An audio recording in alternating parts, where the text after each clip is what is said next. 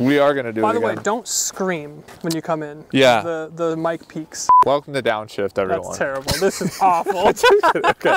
Welcome to Downshift, everyone. My name is Paulo, and this is the Subaru Ascent. And my name is Matt, and this thing found itself with a facelift last year, and now it's competing in a very competitive segment that's going through a bit of a renaissance. So does the Subaru Ascent have what it takes to stick at the top of the segment?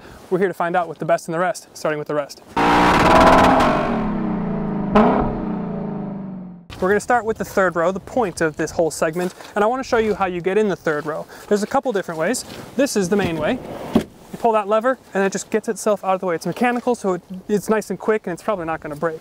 And then you can just step in. There's a nice step here, but once you get into the third row, you find that it's pretty apparent that this is one of the older in the segment, and that's because a lot of the newer competitors have bigger third rows. The Toyota Grand Highlander has a lot bigger third row. The Palisade, the Telluride, they all have bigger third rows. The VW Atlas is probably the second behind the Grand Highlander, so this is a little tight. And then talking about the engine, you do get one engine option here. It's not unheard of. That's kind of what you get from the Atlas and the Palisade and the Telluride. Here you have Subaru's 2.4 turbocharged Boxer 4-cylinder. It's the same engine that you actually get in the WRX, their performance sedan, which actually sounds like a good thing, but you have to remember that this is a big, heavy, three-row family SUV, so it does start to feel a little bit underpowered. Now, maybe they've gone with this engine for the fuel economy reason. A smaller turbocharged engine may be more efficient, but is that true? Unfortunately, that's not necessarily the case. So you get 21 mpg combined, and in the NA V6 Palisade and Tele, you're basically getting the same thing. Yep. I can't tell if you're trying to do the kick gesture or get the icicles off. Both. Okay. Then we'll talk about the trunk. It's not kick gesture, which I think it kind of should be at this point. This is their flagship SUV, but it is powered. You do get power close and lock, which you like to see. It is on the left-hand side, which is the only car, aside from the Durango, which had it here, this is the only car that we've ever tested that has the power button on the left-hand side of the latch. Just a little bit weird. But anyway, you get in here, just under 18 cubic feet of space. That is the smaller end of the segment, but you do have mechanical releases. Make sure that you push it far enough, otherwise it will catch because these rear seats recline. So you have to push it far enough, and then it'll go down. And with everything down, not just the third row, but with the second row, you're gonna get about 75 cubic feet of space, which is still the low end of the segment. So it's not great. It's still practical. It's still perfectly practical, but it's just not competitive with the rest of the segment. And earlier we talked about how this thing isn't that powerful and it's also not that efficient, but I think both of those problems would probably be solved if they introduced a hybrid component. A lot of the newer competitors that have been introduced in the last year, the Grand Highlander, the CX-90, they're bringing not only hybrids, but also plug-in hybrids. And I think this would benefit from that. You would get more power and you get more efficiency. There might be more complexity, which will add to price, but it would be nice to have. And then changing gears and talking about all the stuff that we love about the Ascent, the first thing is obviously, and how could it not be with a week like this, the symmetrical all-wheel drive. Subaru's legendary rally-based all-wheel drive. You have it here. You've got CVT, chain-driven, all that good stuff. No one's really going to take this thing off-road, but you do have 8.7 inches of ground clearance. That's more than you're going to get in something even like a Bronco Sport. And I have to say, with the all-wheel drive and the ground clearance, especially with all of the snow that we got dumped on this week, this has been a fabulous thing to have. Yeah, I definitely think this is one of the major highlights. There's a reason why every other car you see in Colorado is a Subaru, and it's the all-wheel drive system. Yes, and there's something specific about this all-wheel drive system that we'll talk about now. This thing doesn't have drive modes per se, but you do have X mode, and this is kind of an all-wheel drive torque distribution, traction control management system. It's just more comprehensive and finessed assessment at off-roading. So you've got not just snow, but deep snow, and not just dirt, but mud. So you've got a lot of control on how much traction and where your torque is getting sent. And let us know in the comments when you guys would switch from snow to deep snow. Is it 6 inches? Is it 2 feet? Is it 14 inches? Let us know. We are really curious. Yes. And I do have to say, I like the look of this thing too. Now we have our Ascent in autumn green metallic, which is very cool. And we have the Onyx package, which blacks out everything. We've got a blacked out front grille, blacked out front splitter. This kind of has that hexagonal texture like we saw in the WRX, but it also has this little fang here, which we've seen on the CRV. We've seen on the Kona that we were in last week and the Mustang. So that's just a weird thing that everyone seems to like these days. LED headlights, of course.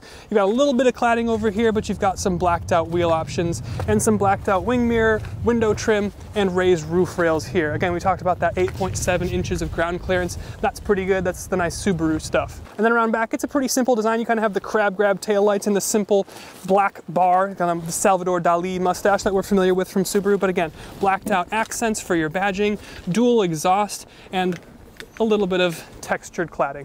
And while we're back here, we should talk about towing. Now, this Ascent maxes out at 5,000 pounds of towing capacity. It's very competitive with what we have in the rest of the segment. Something like a specially equipped Telluride or Palisade will get you a little bit more, 5,500 pounds, or 5,500 pounds. But the 5,000 pounds that you get here is the most you've ever been able to tow with a Subaru ever. I can't feel my face anymore. Then we're gonna talk about the driving experience, and it's on the positive side of the video because it's perfectly fine. And that is kind of the word that I would use to describe it. Now, I will say, the 2.4 turbocharged engine that we have here, we've talked about it a little bit already, it's not the best fit for this car. But that being said, I believe this is the most powerful mill that Subaru has in their umbrella. I don't think they have a V6. It would fit the car better with its size and weight, but putting a WRX engine in here and playing with the power, it's fine. It's perfectly fine. Objectively, when you just drive this thing and you're not back-to-backing it, you're gonna have a good time. The damping is easy, the visibility is really good. It is a little raspy sounding, and there is a rattle up there, although we're gonna throw all rattles out the side because it's negative degrees all week this week, so that does have a tendency to make cars rattle. But the CVT is okay. The braking is good. There's just not really anything that I don't like here. There's something that I really do like here though, and it's the absolute sure-footedness that this thing has had in the snow in sub-zero temperatures all week. And sometimes, it's not really about 0 to 60. Sometimes it's just how safely are you gonna feel behind the wheel with your family in the back seat. So, Subaru Ascent, it's all right with me. And now we have to talk about the rear seats. First of all, the rear doors open 90 degrees. That's really nice, really practical, easy to load children, etc. You also have window shades. Look at that, ×2.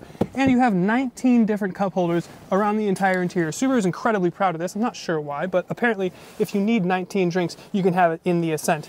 But I do like the two-tone that you get in here, part of the Onyx package. And this light green stitching with the Autumn Falls exterior paint color reminds me a lot of the Aston Martin F1 livery for this year, but we're getting ahead of ourselves.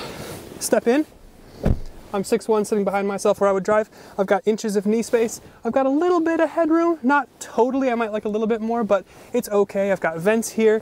I do have a climate zone back here, and I've got 2-level heated seats. I've also got a USB-C, USB-A, and look at that, more cup holders. You wouldn't believe it. Of course, you've got storage back here, and the seats even slide and recline. It's not bad.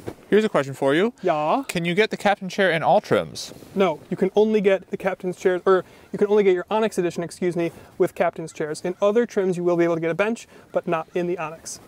Please don't make that face. You just let me live my truth. That's not your truth. If that's your truth, it's a damn lie. I know you, that's not your truth. Now I want to talk a little bit about some of the luxury features and some of the technology features that you get here, starting with some of the luxe touches that you get. You do have 3-level heated seat, which get really genuinely hot, which has been pretty nice this week.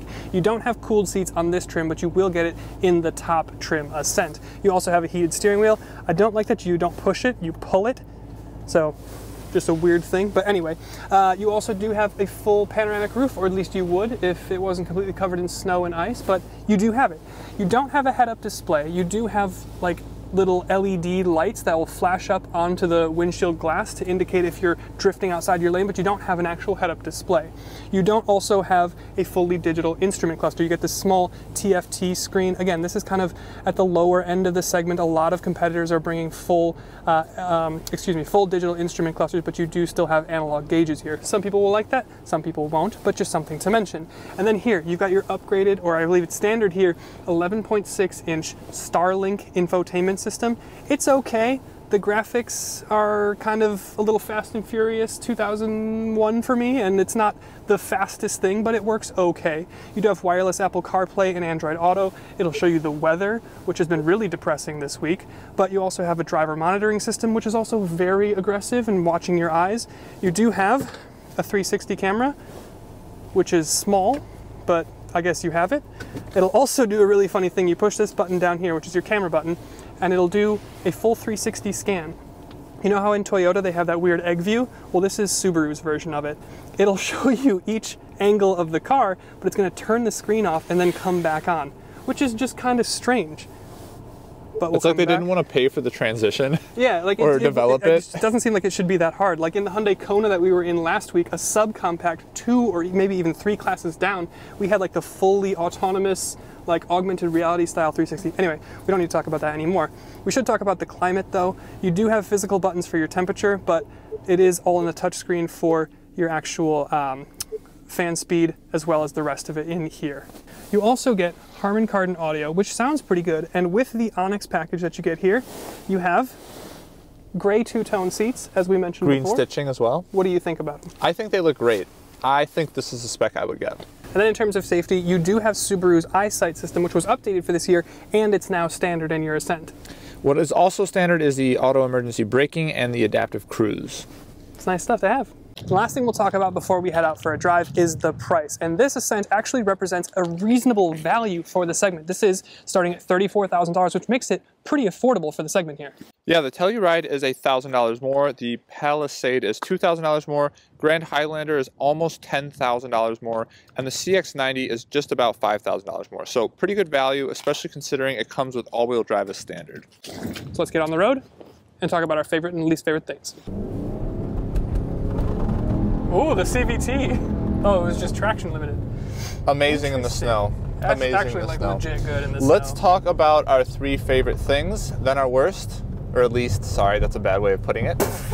And then what we would get in this segment. I can start. Okay, go ahead. So my 3 favorite things, I would say the first thing is the Onyx package or trim that we're in here. I really kind of like the interior bits that you get, the stitching, the green, and then the exterior, it's basically all blacked out. I really like that in the color as well.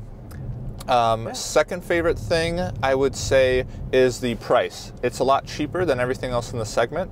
Really like that. And then the third thing, and how could you not mention it, the all-wheel drive system. Yeah. It's just so great. Well, especially this week, and you mentioned it like earlier, like why does everyone in Colorado own a Subaru? It was just super confident all week in the snow. So yeah. Your favorite things? My favorite things, that, and I'll just also reiterate because we have the same favorite things. It is like it represents the value in the segment. Mm-hmm. Like this may not be the newest, the most advanced, the most tech feature rich, but it does everything pretty well. It's just not going to be like super innovative, but it also is, it has a price to reflect that. And I can start with my least 3 favorite things. So okay. The first one being, the main reason you buy this thing is probably for the 3rd row, and it has the least amount of space. Yeah. That's very unfortunate. The second thing is it has like all the features and tech that I want, but I just think the quality and how well it works is just not as good as some of the competitors. Like it has a 360 camera and a rear view camera, but it looks like it's a fish lens from the 2006 skateboard video or something. It's just like everything is it's still very Subaru here. Like the interior design and materials are all, reminds me of the Crosstrek that we were in, which, you know, I guess I'm not expecting like Mazda levels of interior here, but I would like a little bit nicer stuff. And then, yeah, the 3rd row is a bit small. Is there anything else that you didn't like? The last thing is just no plug-in hybrid or just hybrid option in general. And then you also have not that much power, obviously, in this engine. So yeah, that's it's the least powerful and the least efficient, just about. And no hybrid or plug-in hybrid option. Yeah. So that's the 3 for me. What about you? Yeah, I mean, I share the same exact things that you said. I think what it comes down to for me is, with all those things that we just said, it kind of comes down to the fact that this is just getting a little bit older for the segment. You know, everything's moving towards hybrid. Everything that's coming out that's brand new is like kind of bringing more tech or bigger screens or that sort of thing. So this is a little bit older. It's a little bit more old school, but you do get a little bit more value because it is less expensive for that reason. So I think with that, what would you have in this segment? We're talking Highlander, or excuse me, Grand Highlander, CX-90, Palisade, Telluride, this, I guess Highlander, Honda Pilot. Let's have you go first. Me first. I do. So if I didn't really need the 3rd row, it would probably be the Mazda CX-90. I don't know about the plug-in hybrid, but maybe the straight 6 would be kind of my jam. I was about to say, because I thought we didn't really love the PHEV needs a little bit of finessing, but I think the straight 6 would be a little bit better. Okay. But if I just need something that was just basically a minivan, but I wasn't, you know, secure enough to drive a minivan, I would have the Grand Highlander. It's got the hybrid, it gets great fuel economy, the ride is fantastic, it's huge, so I think that might be what I would get if I really needed the practicality and utility. I think I would probably pick the Palisade, and the main reason I'm saying that is because I wouldn't mind splurging a bit more for some of the lux that you get in that. Like that has the Alcantara headliner, which is really nice. Basically has a lot of the same features that this has. I just think they do it a touch better. And I also personally like the exterior look of that a bit more. And you also get more room in the third row seat, which is kind of the point of buying something like this. Yeah, no, the Palisade is brilliant. So I think with that, thank you to Subaru for letting us have a go in your Ascent. It is good. I know we said some things that we didn't like, but ultimately it's not a bad vehicle. Not at all. So thank you to them. Thank you to you for watching, and we'll see you in the next one. See you guys later.